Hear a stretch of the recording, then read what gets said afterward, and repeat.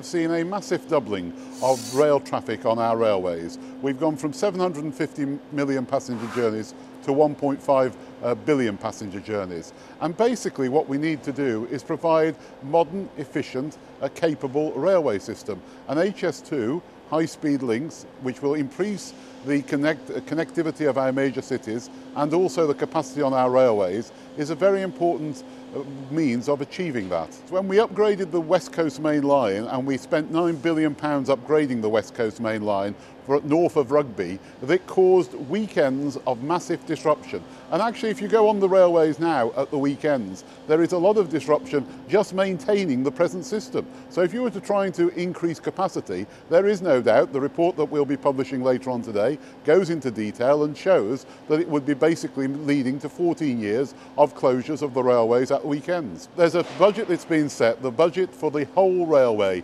up to Manchester and Leeds, 350 miles of brand new railway, is £42 billion. I hope it comes in under that budget. But yes, it does cost a lot of money to build a new railway. I don't dispute that.